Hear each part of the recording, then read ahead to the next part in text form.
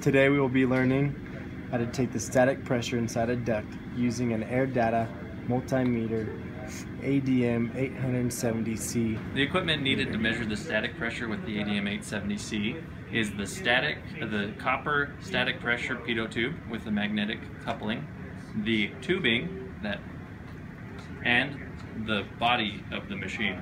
Start by connecting the brass pitot tube to the end of one of your tubing. It doesn't matter which. Leave the other open. Connect that tube to the positive end of the ADM-70 as indicated by red on the body of the machine, like so. That the negative end on the body is left open to the air to measure the atmospheric pressure. The next step is inserting the brass pitot tube into the 3/8 inch hole in the duct work. And good practice is to point the pitot tube opposite direction of airflow.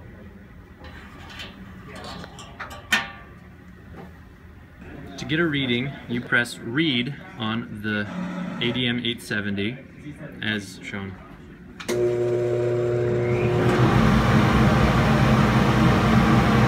And there's your static pressure.